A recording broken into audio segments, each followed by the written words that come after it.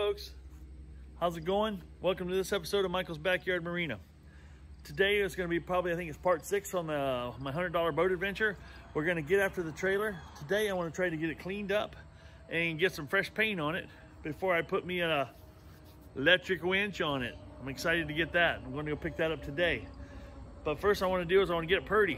I got to get it cleaned up. So there's only a handful of things to paint on this because the rest of it's aluminum and doesn't rust, doesn't need paint. So I'm going to see if I can get this thing up on sawhorses and get started. Let's go after it now. First I got to drag it up to a spot where I can work on it. Let's go.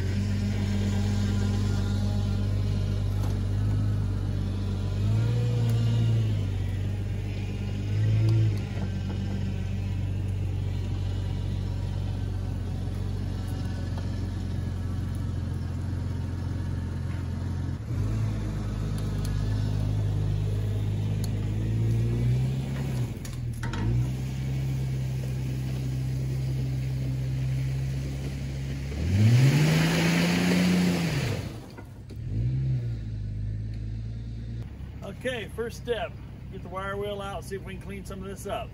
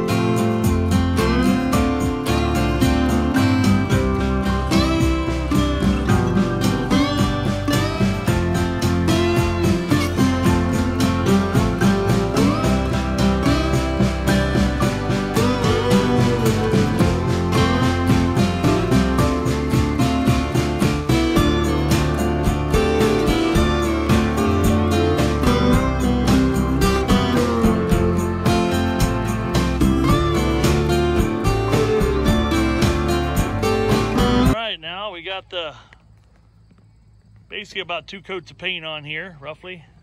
And I got the other pieces over here painted up, ready to bolt back on. I wasn't trying to make it extremely pretty. I'm just trying to slow down the deterioration due to rust. I think I've accomplished that. I love that Rust-oleum paint. It goes on so good. Here's what I was using, the Rust-oleum Professional, high performance, protective and enamel. This is a smoke gray. bought an oil-based paint. This stuff goes on good and thick and heavy and sticks to everything, including me. Okay, folks, what I want to do next, I'm gonna run to town. While I'm not gonna sit here and watch paint dry. Got to keep things moving forward. So I'm gonna run to town. Harbor Freigt has a electric winch that's supposed to be for a boat winch. I'm gonna go get it. It's rated at about 2,000 pounds, which should be more than enough to drag something. We're gonna get it hooked up today. I'm gonna actually hook it up to things and see what I can drag with it, just for fun. Just to see how much power it does have, so I get an idea before I go out and rescue a boat with it. So, while paint's drying, I'm running to town.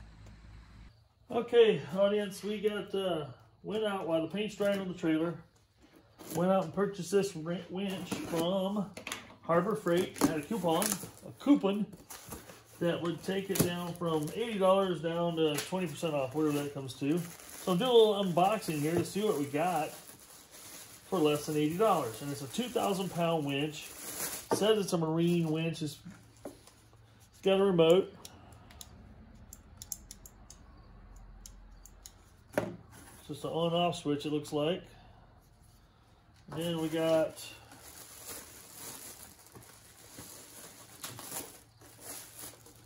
looks like another plug-in for hooking up to the battery.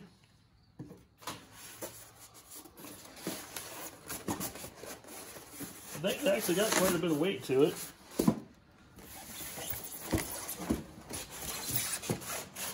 Let's get it out of here.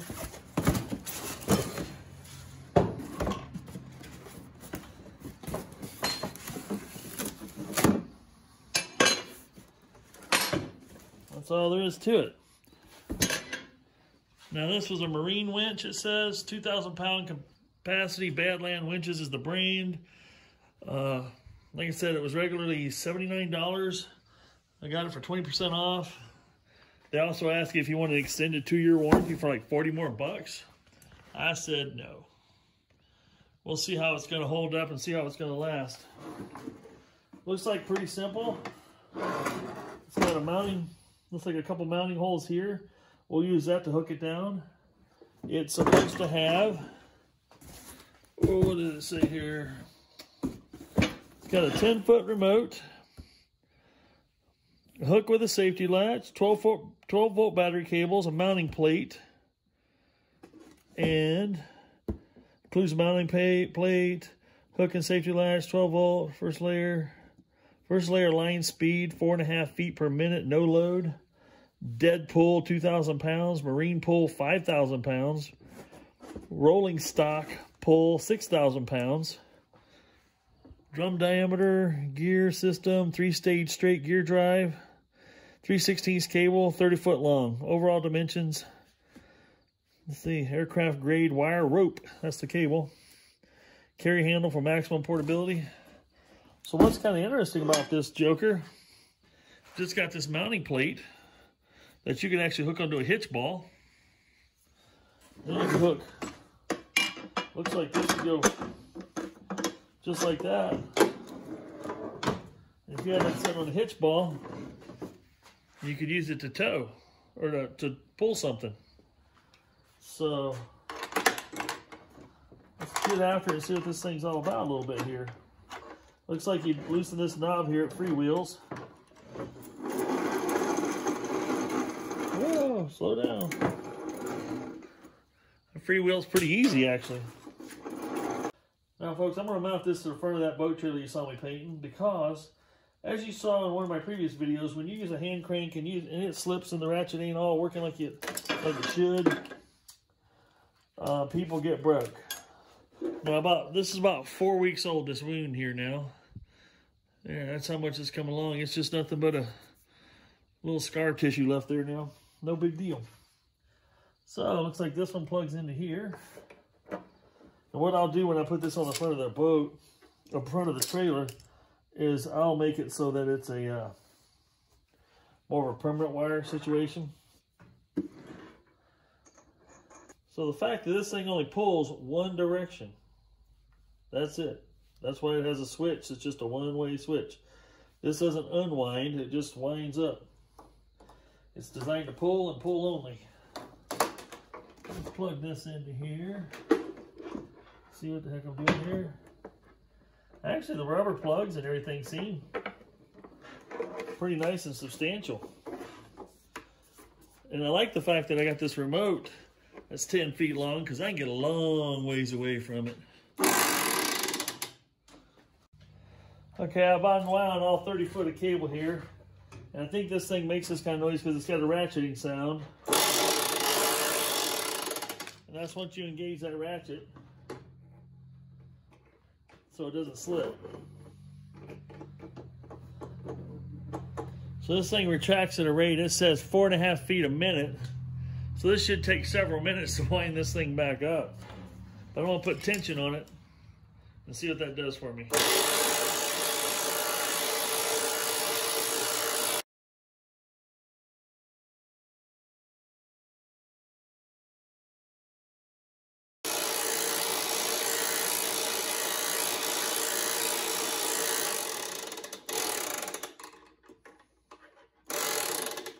All right, other than it being a little bit of a noisy cuss, it seems to work okay. I've hooked this on the edge of the bench here, put quite a bit of tension on it. This is a 1/2 inch steel top. I wasn't going to crush or collapse that for sure.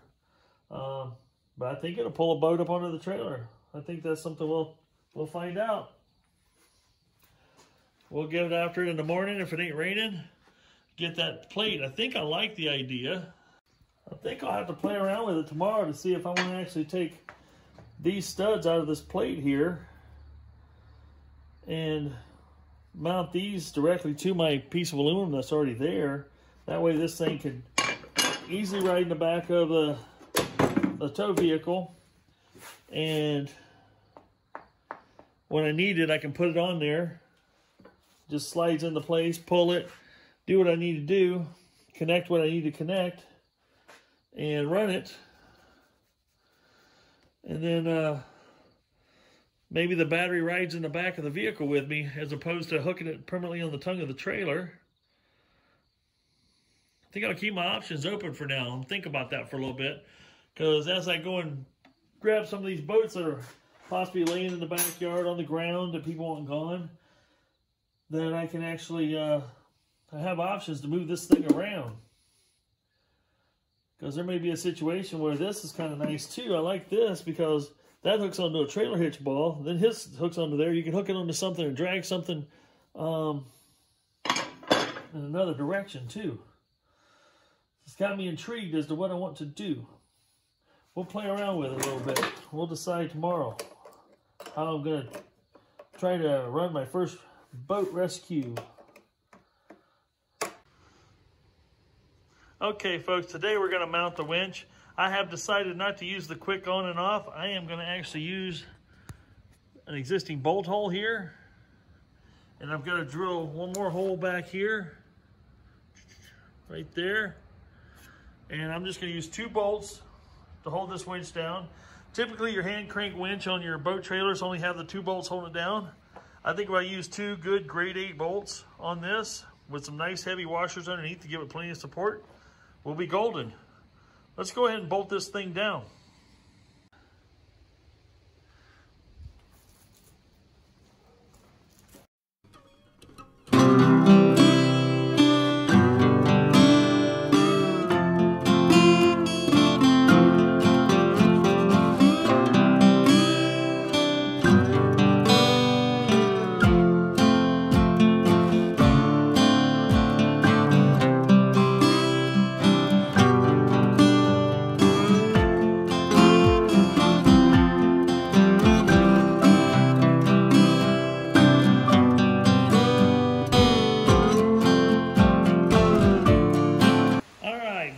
Started raining, so I'm not going to go outside and play with the winch yet. Good news is I got the other rollers mounted on here, so it's ready to accept a boat. So all I got to do now is find a boat. All right, folks, I finally got a break in the weather, so we're going to see if this thing will actually pull some weight.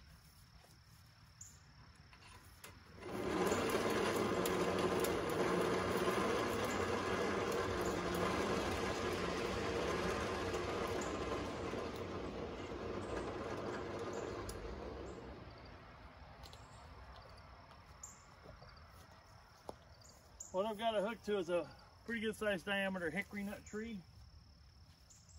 Let's make some noise. The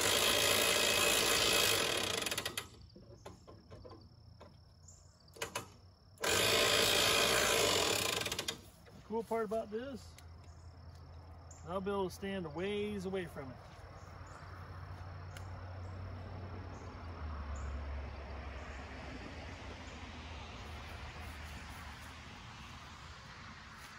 Right in front of the camera even.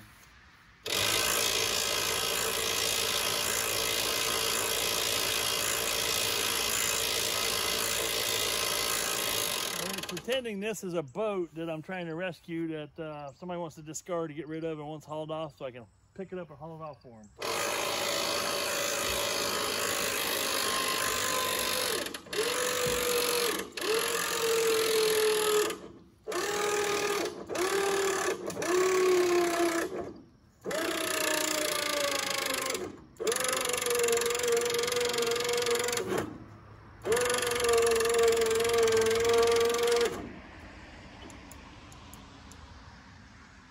Well, that took a lot of pressure. It actually started sliding the Jeep a little bit.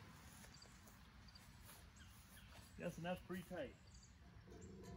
Oh yeah, like a banjo string. I'll see what happens when we release the pressure. I think that's enough to pull a boat on, no problem. Well, this is what I'd call a limited success, folks. The tongue, the whole system here looks like it would work. And it would handle, obviously if this is max of 2,000, I took it to the max, or 6,000 rolling. I think I pretty much took it to the max and might have crapped out. So I might just try to take it apart, see what's clicking and what's not moving. And I think I'm gonna call this video done for now. When I do the next video on this trailer, I put the tires on it and finish my marker lights. I'll give you an update on what I found out with the winch. So stay tuned. Well, folks, this was fun for now. Got to figure out what I did, what I broke. You guys get out there and do something fun. It finally stopped raining, so I can get back out here and do something fun and break something. I don't know, but so far I'm pretty happy with the trailer, what it's going to do, how it's going to work. I think this is a way to go with the electric winch. Just because the hand cranking a boat on their trailer is a lot of work and a lot of risk of getting hurt because you're too close to this cable and stuff. With the remote, I get to stay away from the cable, away from the danger. And once it's safely on the trailer, strap her down and go. All right, folks, get out there, enjoy your life, do something fun. Michael out. Okay, folks, I took the cover off the winch and it kind of looks like what happened here is these teeth got a little bound up because this shaft hangs out a little bit of ways here and doesn't have any support, so allow it to flex up and right up on top of that gear. I'm gonna see if I can pop it free.